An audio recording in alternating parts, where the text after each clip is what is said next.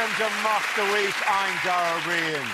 Joining me this week are Andy Parsons, Ed Byrne and Russell Howard, Frankie Boyle, Hugh Dennis and Ben Norris.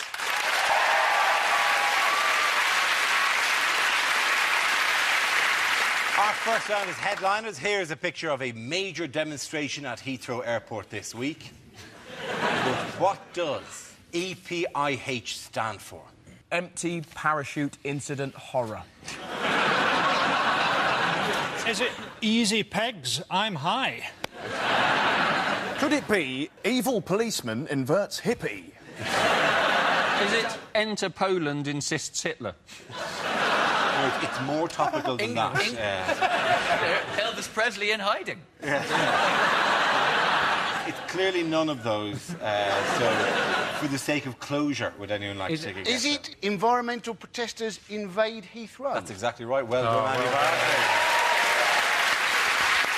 Yes, the answer I was looking for was environmental protesters invade Heathrow. This is the week-long Camp for Climate Action at the country's main airport, where up to 2,000 environmentalists are protesting against expansion plans. It's hilarious, isn't it? It's just like that they're doing indirect responses. One of the things they're doing is they're having a picnic to show those punks. It's just such an English... What are they going to do next? Just start playing cricket on the runway? Just invade a plane dressed as Morris dancers. Just, everybody off with a hey, no, noddy, no. If they wanted to throw Heathrow into chaos, they should do what everyone else does and book a flight. There's always a camp of about 2,000 people at Heathrow. It's just that normally they're waiting for their baggage to arrive. They're so environmental, they've stolen 2 wheelie bins, one from number 54 somewhere. Imagine if you're watching those. That's my wheelie bin. Yeah. I wrote my number in Tipp-Ex. That's supposed to be like magic. That starts as being huge. Once you write your number on it in Tipp-Ex, that's the end of it. They're saying this, don't they, that they're going to... The part of what they're trying to publicise is that the new runway will concrete over an area the size of Bromley. I think there'd be a lot more sympathy if they concreted over Bromley. The other thing they're protesting over as well, isn't it, is this new Terminal 5 that's opening next year. And they're all saying, oh, the Terminal 5's been a massive success. You know, they've got this delivery partner on board, it's all in budget, and they're saying because of this, the Olympics, they should have a delivery partner as well. And I'm thinking, well, if Terminal 5 is so fantastic, why don't we hold the Olympics there? You know, it's got a massive bloody building, excellent transport links, and one hell of a long-running track.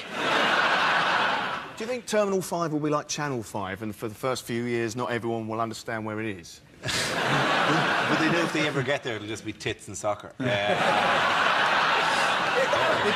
got an injunction, didn't they, on the Piccadilly line to ban people from going to this camp. So the people who are going are sort of like bird watchers and people involved with the National Trust and things like that, and they're all banned. The only people now allowed on the tube are Combat 18 and Al-Qaeda.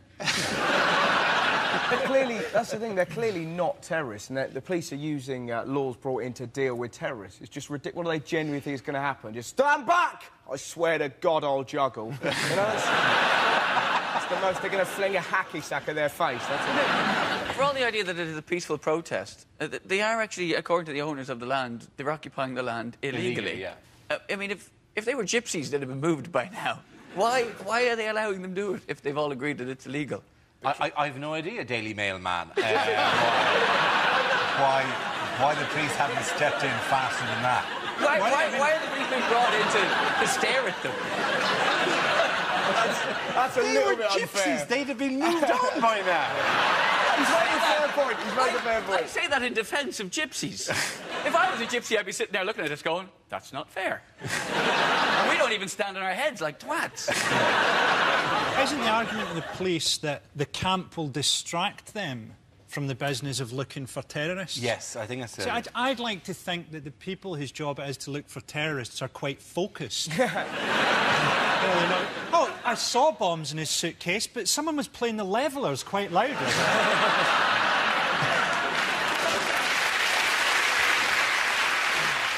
Other than their work at Heathrow, how have the police been in the news this week? They're lowering standards. They are apparently lowering standards, yes. In what way are they lowering standards? They've decided that not enough people get the 60% pass mark required to be a policeman, yes. and so they've lowered the pass mark to 50%. because more people are getting that. Yes. It being easier. One of the questions on the exam test wasn't it? If a policeman starts his shift at 1900 hours and it's a 9-hour shift, what time does he finish? Now, if only 1 in 2 of police hopefuls can answer that question, it doesn't say much, does it? By the way, the answer is 28 hours. But people are worried. People are worried about the police on the street. Presumably there are actually police on the street, but there would be more if they knew when their bloody shift actually finished. They're all knocking off going, oh, 1909.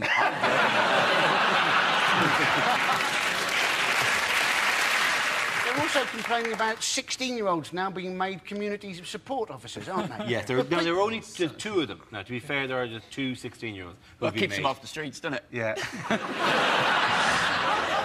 Imagine if there's a disturbance at a cinema, but it's in an 18 certificate film. So they'll turn and go, oh, Christ, right, stand on my shoulders, wear a big coat. Hello? Imagine that, you know, oh, sir, you cannot drink and drive. You can't drink or drive.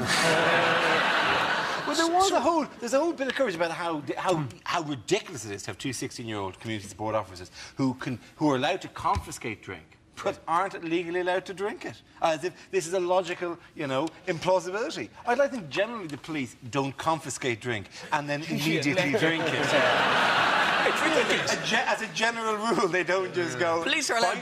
I'd like that the law isn't finders, keepers, losers, weepers. I'd like to think that they do. I think that sort of makes them more human.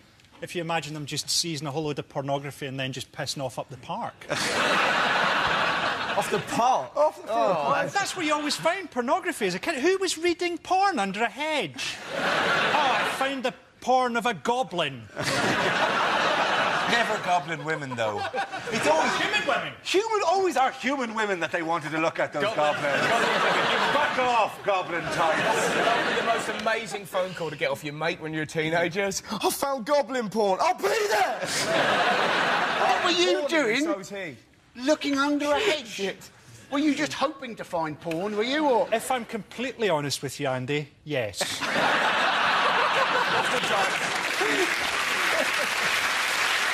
Aren't 16-year-old police officers going to look like kissograms for paedophiles?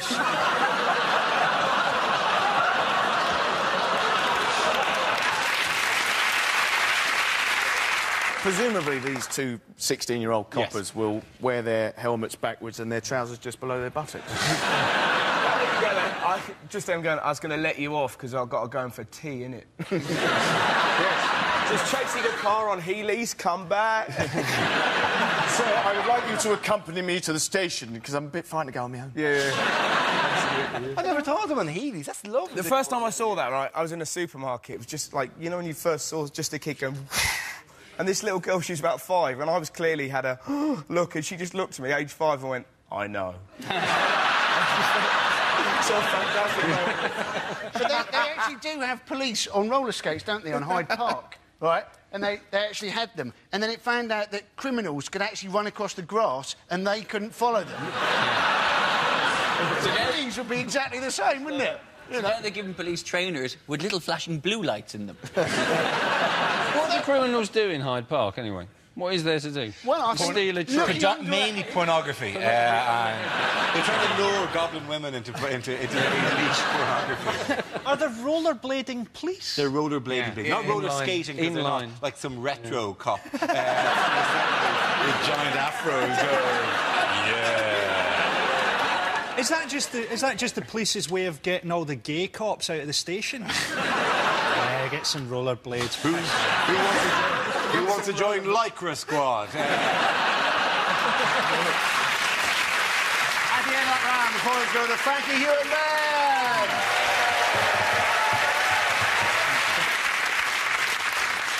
Mann. Now we play a round called Mock Mock. Who's there?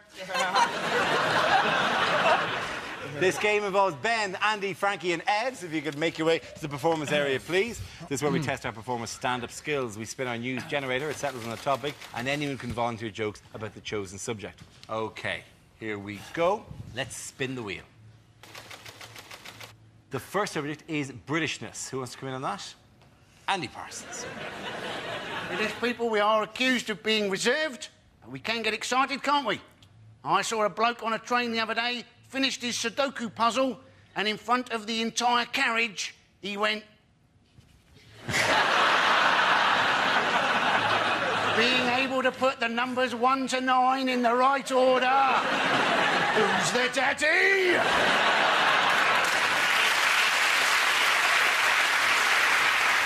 We are also noted for our self-deprecation. Of course, only in Britain would we have a best-selling book entitled Crap Towns and them have to produce a second book, Crap Towns 2, because too many British people had written in complaining that their town hadn't made the first book. There's Andy Parker. OK, let's spin the wheel again. The subject is London. Who's going to come in on that? Ben Norris. London, home of the Cockneys. If you're not sure if you are a Cockney, by the way, simply look down. If you're covered in buttons, you're a Cockney. Or a Sky Remote.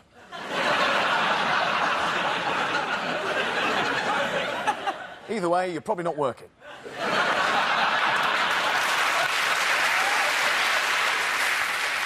Officially. You've got to love the Cockneys, the eel's only natural predator.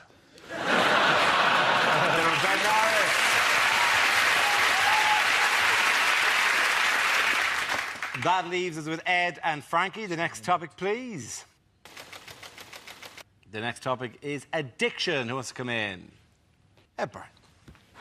I actually gave up drink for February because that's the shortest month. And I gave it up just to kind of show I could do it and just clean myself out. And I was still smoking, though, which annoyed a lot of people. People were all like, what, you're not drinking, but you're still smoking. Why don't you give up smoking? Smoking's worse for you than drinking. And I'm like, I've never gotten into a fight I couldn't possibly win because I've had a Marlboro Light too many. You know? I did. And then I was on the phone to my dad, having given up drink for the month and feeling very proud of myself. And I told him about it because I like a drink. My dad loves a drink. His dad before him, like drinking runs in our nationality. And he was saying when I told him I'd given it up for the month, he was like, "Oh, that's very interesting," because he'd read an article in this magazine. It was basically a list of warning signs that mean you may be an alcoholic. It was stuff like, have you ever injured yourself and forgotten how? Have you ever missed work because of booze? Have you ever danced with raining men by the Weather Girls despite being a straight man? Things like that. But one of them was, do you occasionally give up drink for a month or so just to prove you can do it? So I said, thanks for the heads up there, Dad. I'm never giving up drink again. I don't want people thinking I'm an alcoholic.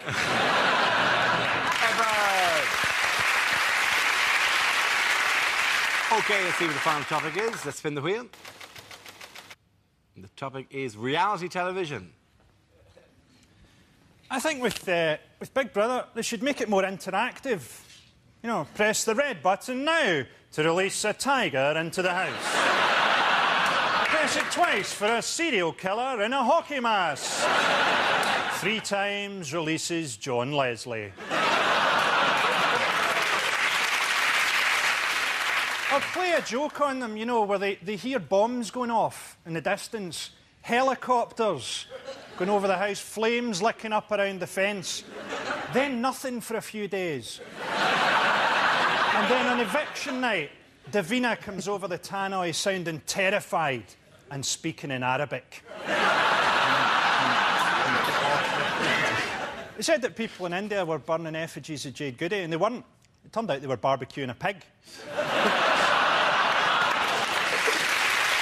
Well done, Frankie Royal.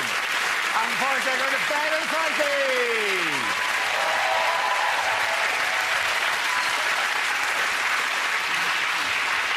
Our next round is called Newsreel. We play in a recent piece of footage featuring people in the news and ask you to suggest what might be being said.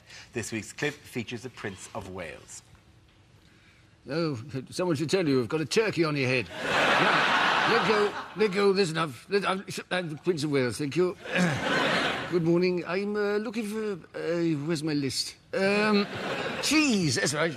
She told me to buy some cheese. Do you have cheese? Any cheese? Yes, we have cheese, sir. We have lots of cheese. What kind of cheese was it you were after at all? What, do you know? I think I'm just looking for cheese. Is that cheese? I've never actually bought anything. Good morning. Do you have cheese? I'm looking for cheese. there's cheese I'm after. Is there cheese? Is there cheese? Is it those things? Is there cheese at all? No, that's an oyster, sir. Your royal idiotness. That's an oyster. Does it taste of cheese? Oh, God, do the Chalmers. I thought you were dead. I wish you were here. Wish I was king. Oh, wish I had cheese. No, do you have cheese, you shiny-faced man who's escaped from a cuckoo clock? Do you, is that cheese? No, this is ham, sir. That is ham there. That is, is it like cheese at all? Cheese, I'm after, you see. No, that is a ham, you see. That is a pig that's been shot, you see. That's how that works. Shot? Oh, yes, probably by my father, yes. Mistook it for an immigrant. Yes, no, you can taste some of this ham if you like, sir. Come over here, try that. Well, I like it. Well, it has magical properties, you see. You eat that, you go to a different part of the space-time continuum. That's what happens there. Yeah. Fuck me.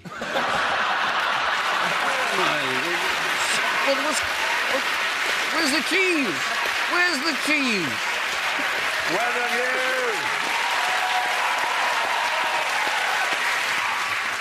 This round is called If This Is the Answer, What Is the Question? On the board are 6 categories. Ben, which category would you like?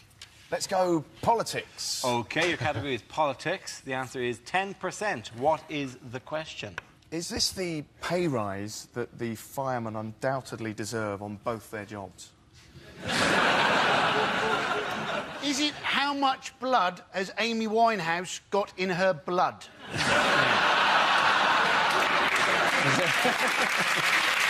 Is it statistically, what are the chances of your wife leaving you for an albino?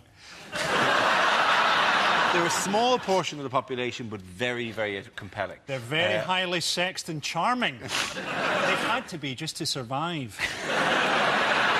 What is the percentage of the population who believe that their food has a party when they shut the fridge door?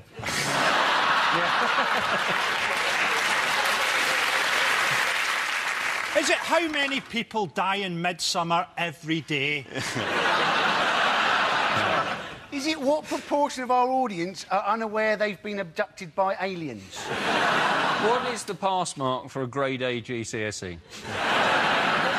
It's not. Do anyone know what the actual answer is? Is it what is Gordon Brown's current lead in the polls? Of course it is. Very good.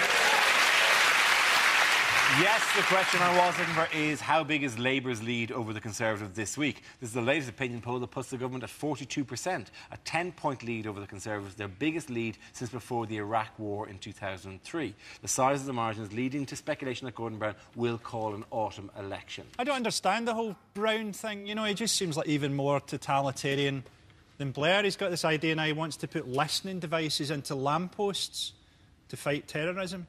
Is that how terrorists work? Come, we must discuss our evil plans in this brightly lit area. We'll sing them out like a barbershop quartet. All you'd hear would be the sounds of hundreds of ukuleles. He's all pro-ID cards as well. Yeah. I was going through Edinburgh this week and there's a petition against ID cards. So that's people going, we've decided we don't want the government having information on us, so we're going to send them a list of our names and addresses. Well, the ID card thing, I just can't see how it's going to work, because there's a picture of me on my driving licence counterpart, and they're terrible, those pictures. If I got pulled over by the police, even an intelligent policeman would have to go, yeah, it could be. On the November election thing, though, Labour aren't going to go for a November election. They're 26 million in debt, right? And the reason they're 26 million in debt is they had all these loans given to them, didn't they? Which they hoped would turn into donations over a period of time. Then all this Lord thing sort of kicked up, and now they've got to repay all of these loans, so they're 26 million in debt. Obviously, who they need to talk to is Ocean Finance, don't they? You know, they need to consolidate all of their big loans into one easily repayable loan. For the New Year's honours list, expect Sir Ocean Finance. We've got crisis after crisis of crisis. Brown has looked he's come out of it well. Like, he's looked older and more senior, whereas Cameron looks increasingly like, you know, the weapon to fight a previous war, the guy they need to get rid of Blair. And now he actually looks younger and younger, like his testicles are re-entering his body. I mean, the more crises go on, it's like he looks, well, we blame the government, and then it looks like, oh, we blame the government. And eventually they're going to go, what do you think about this? And he just go, we're walking in the air. He's still cycling to the Commons, but he's on a chopper. The Liberal Democrats say they want an election in 2009, don't they? So that it will coincide with Ming Campbell's 2009th birthday. Why has Alex Salmond been in the news this week? Oh, he wants independence. I don't know that should really have made the news, because he generally wants independence. Yeah, there's nothing particular. He launched a campaign for it, a proposal for it, didn't he? Yeah, but I think it's great. It's great to have Alex Salmond as our leader now, because we really need a leader who looks Scottish. He looks like he's got the cholesterol levels of a fried egg. He wants independence in 100 days because he's essentially got about 40 days before his blood turns into patty. I think we should give the Scottish independence, then work out you've got oil and invade you all over again. I hope they try and invade in Aberdeen on a Friday night. Smart bombs, is it? If you're really smart, you'll walk away. I saw, when I was...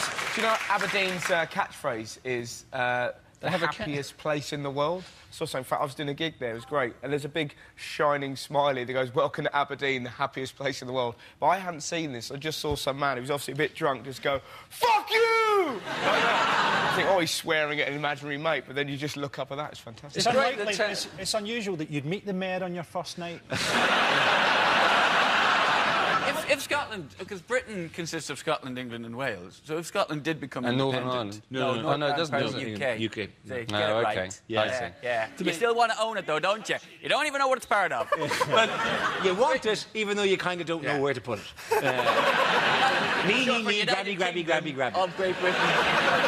Oh, the green agenda comes out now, doesn't it? Listen to you two Irishmen on the panel, suddenly it turns into a nationalist show. Okay. Sorry. Britain is currently Scotland, England and Wales. So if Scotland was to leave and become independent, then it'd be just England and Wales, so you may as well just call it England. This is just showing the tension. Scotland should have independence. The Scots hate the English. The Irish hate the English. The Welsh hate the English. And the English hate virtually everybody else, including most of the English. All this from a country supposedly noted for its tolerance. Maybe we are. Maybe we're the most tolerant country in the world, being able to live with so many people we can't bloody stand.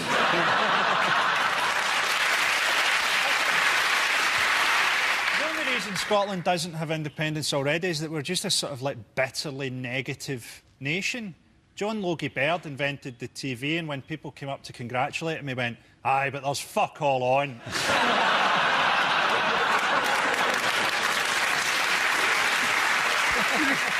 Can you imagine just flicking through the channels with his remote going, Charlie, she's a bitch.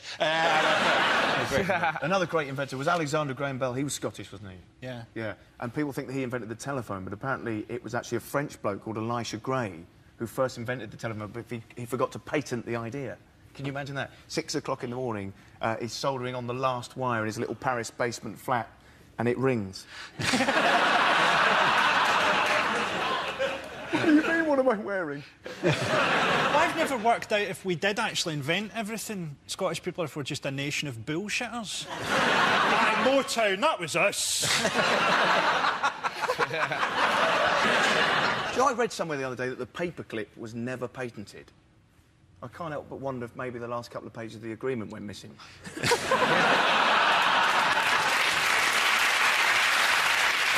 At the end of that round, the points go to Russell and Andy.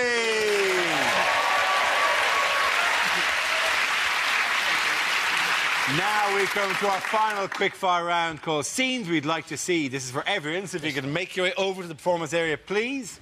I called ideas for scenarios we'd love to see, and the performers come in with their suggestions. OK, here we go. The first subject is weird things to see on a road sign.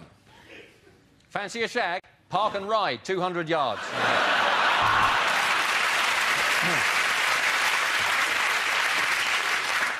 Stop. Hammer time.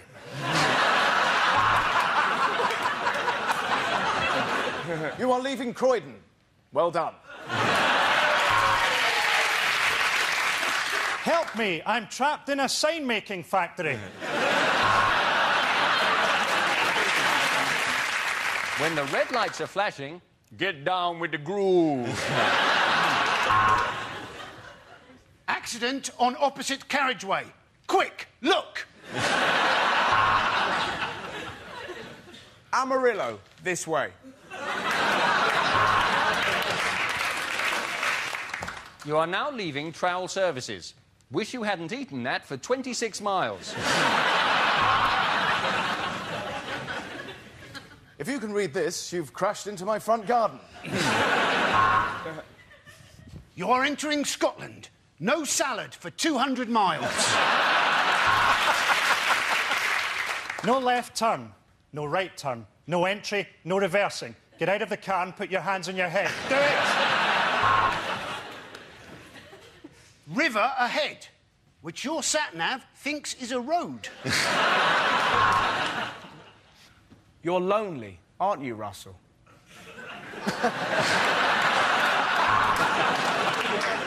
Sharp left turn ahead. Careful, ladies.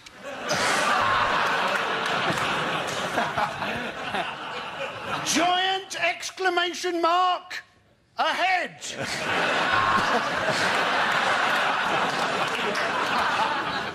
Bracknell, twinned with hell. Warning, little chef, 1 mile. Next topic is unlikely things to hear in the House of Lords. Would anyone like to swap a packet of Space Raiders for some Dairy Dunkables? Please welcome our newest member, Lord Voldemort.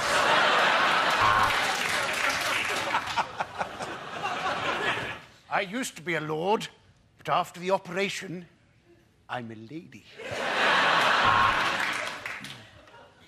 That, gentlemen, is the motion, and now I will clear it up.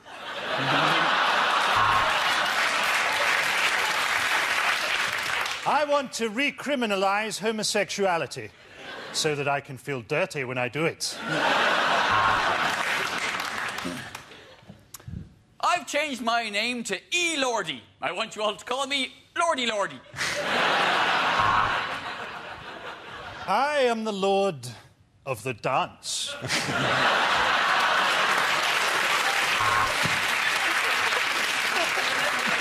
Hello, I'm Lord Ocean Finance.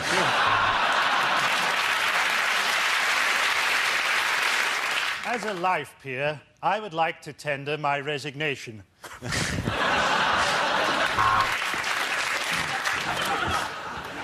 This is Davina. You are live in the house.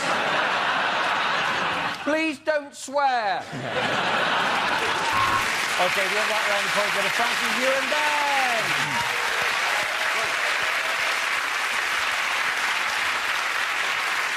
That's the end of the show. This week's winners are Frankie Boyle, Hugh Dennis and Ben Norris. Commiserations to Andy Parsons, Ed Byrne and Russell Howard. Thank you for watching. I'm Dara Breen. See you next week. Good night. Don't move. Keep It Comedy with BBC Two blasting off with a new super weapon. The crew are back with hyperdrive. Then Jack and Victor in court and seeking compensation. Still game here at 10. And why not download Russell Howard's podcast now at bbc.co.uk/6music.